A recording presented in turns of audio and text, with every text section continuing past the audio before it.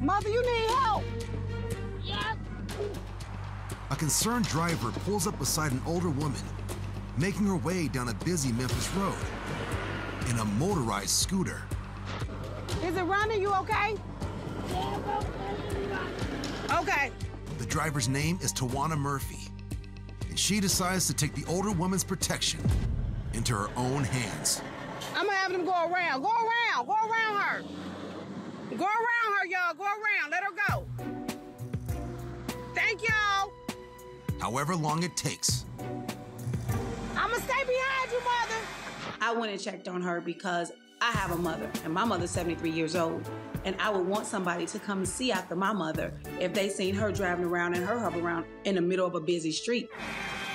Go. I got you, Mother. Keep going. I ain't gonna let nobody hit you. Go around, sir. Go around. Go around. But it quickly becomes apparent that this is no quick trip. It's a journey. And the woman on the motorized scooter is gravely overestimating its roadworthiness as she runs a red light.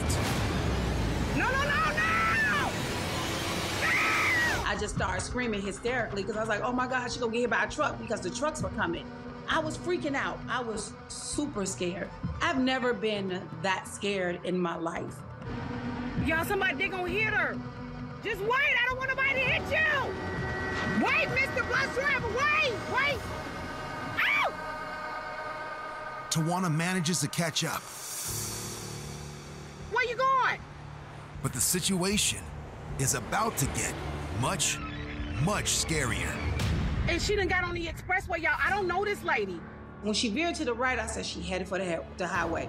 I was like, oh, no, this not good, this not good, this not good. Ma'am, you want me to put your buggy in the trunk, ma'am? I can drive you. What are you doing? I don't know.